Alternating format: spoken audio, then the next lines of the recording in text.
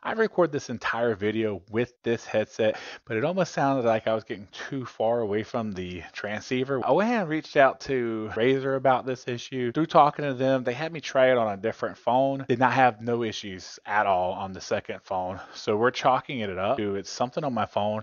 I'm still working with them to see what it was. I have the Note 20 Ultra. So as soon as I figure out what that was and if there's a way to fix it, I'm going to post it. I'm going to pin a comment to this video underneath. So go check that out. With that being said, enjoy the video. Let's get into it. In today's video, I'm telling you if the Barracuda X by Razer is actually worth the $100 or not. Coming up right now.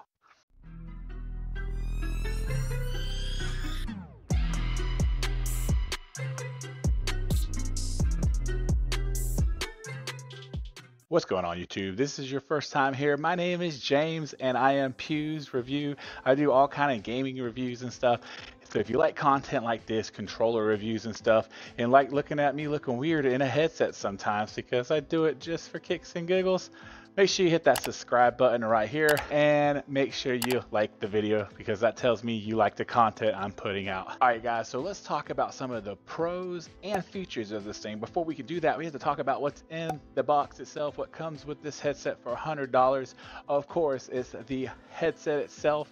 It's a great design. It's got plush earphones. It's got a great detachable mic, and it has the features on the side of it, which is the mute button and the power button and your volume button. This also comes with a USB transceiver. What else do you get in the box? Well, you get the 3.5 millimeter jack cable that comes with it. You get the USB-C female to the USB male, and you also get the USB-C male to the USB male as well. These cables are actually important because they make it to where you can play and use these for different things. Let's talk about compatibility for a second, guys. So the first thing I hook up to is your Android device. If you're using a Android phone that has a USB-C port on it, you can plug it right up to that and record right through that, or you can listen to music right through that. You can talk with your phone through it, all that good stuff. You can also hook it up to your PC if you have a USB-C on there. If you don't, you can use the cable that comes with it for the USB female to USB male, and you just plug it into one of your USB spots. And it also is compatible with the PlayStation for the same thing, and Nintendo Switch. Docked or undocked, you can plug up the USB-C straight to the tablet itself, or if you have it docked, you can plug up the USB again with the USB female, and you'll still be able to hear the game while it's docked playing through the TV. So those are actually really, really good things to be able to do with one headset. There's so many things you can do with this headset for compatibility wise. So that right off the rip is a really, really, really good feature on this thing. And of course, anything with a 3.5 millimeter jack on it is compatible with too. So yes, it is compatible with Xbox. Not wirelessly, but you can use the cable to plug up from the headset to the controller and you get to hear the game through it, which is amazing. So let's talk about mic quality with this thing. Does the mic sound good? I don't know.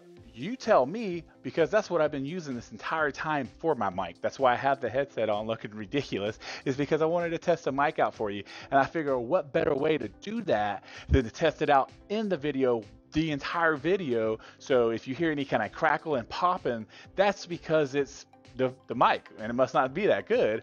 Or if you're not hearing it and I sound perfect, that's great. If I do any kind of changes to the audio, I'm going to put a comment right now on the video so you can see what I actually did. If I turned the audio up, turned it down, any of that good stuff. Also, let's see how this thing sounds on the PC. I was doing a Twitch stream and I was using the headset doing some fantasy football drafting. So let's check that out right now. He is who his quarterback's going to be, honestly. If it's Taysom Hill, then I have more faith in Kamara because I feel like he will roll out, dump it to Kamara a lot more than like a Winston will. Everybody knows what Winston's going to do. He's going to roll out, scramble for 15 seconds and throw an interception. So again, I'll ask you, how does it sound? If it sounds good, great. If it doesn't, well, we're going to find out together because I'm recording the video with it.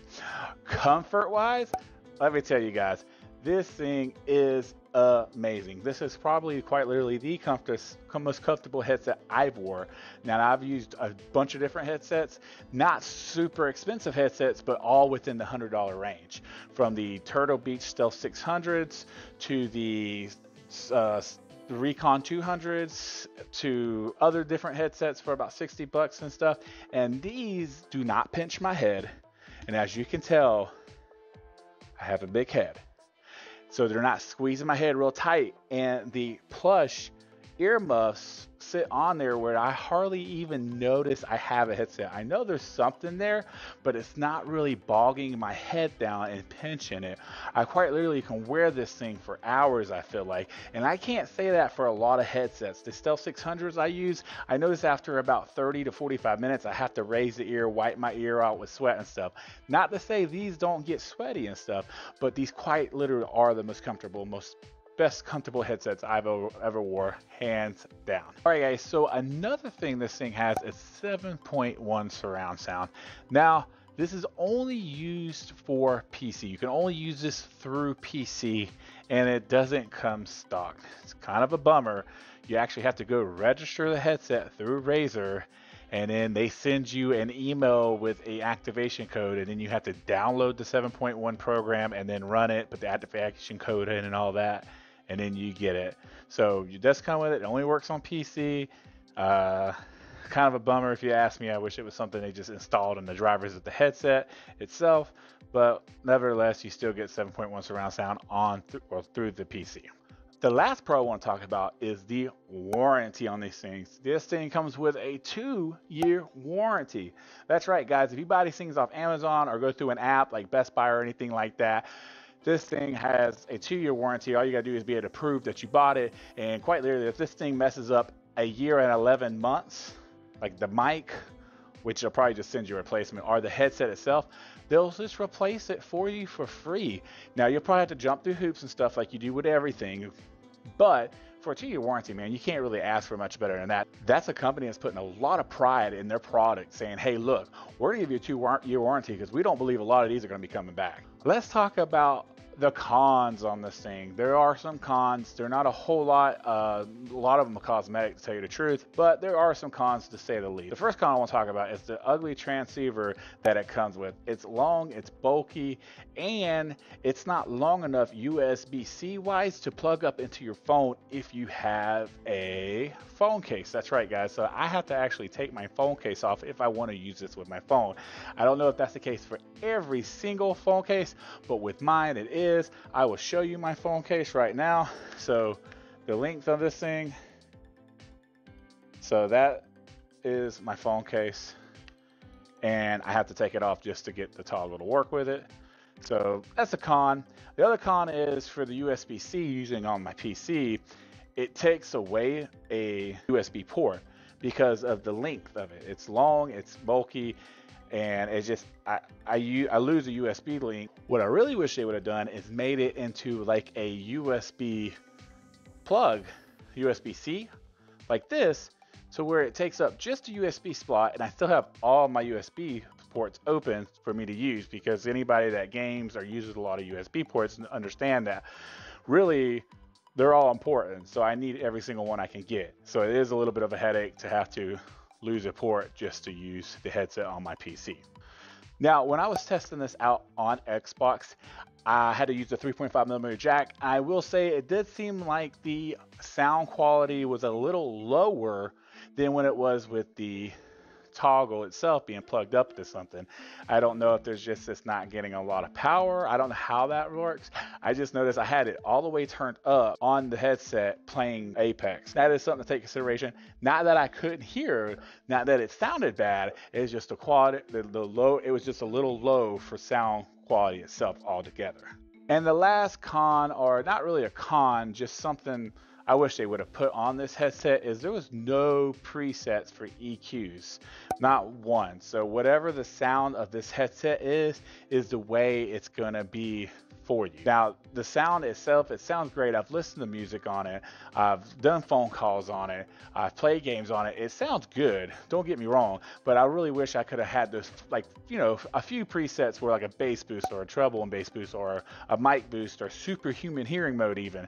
But I didn't get none of those with this, so that was just a little bit of a disappointment. But hey, if you're playing on Xbox, you could always use the Turtle Beach controller I did Recon, and you'll have all those presets on there that'll boost your headset up and make it louder. But of course, you have to play with the 3.5mm cable to do it. If you don't know what I'm talking about, I'll post a video right here about it. I just did it, brand new controller. It's actually a really good controller for the price. Go check it out. So would the cons I just mentioned turn me away from this headset? Absolutely not. I can get over the toggle switch being awkwardly big, or taking up an extra USB spot on my computer. I can get over the sound quality when it comes to a 3.5mm jack, because I'm not really using it for that anyways. I still do use it, and I think I might keep using it because of the comfort. But for the price and with all the things you can do with this, I'm letting you know right now that I use this while I'm streaming on Twitch for like fantasy football stuff. I use it while I'm editing all my videos. So for $100, is it worth the buy? Should you buy this headset? For me personally, I'm saying yes. It's quite literally my favorite headset right now. With that being said, I'm gonna post a link in the description. It is, of course, affiliated. Don't worry, it's not gonna cost you any more money. They didn't pay me to do this. This is quite literally my honest review on this. I bought this myself and kept it because I liked it that much. With all that being said, guys, if you enjoyed this video, hit the like button, share it even, huh? Sharing means caring. Also, I'm gonna post a video right here if you want to check it out. Make sure you comment below. Every comment gets a like because I like you. And as always, be safe. Till next time, later.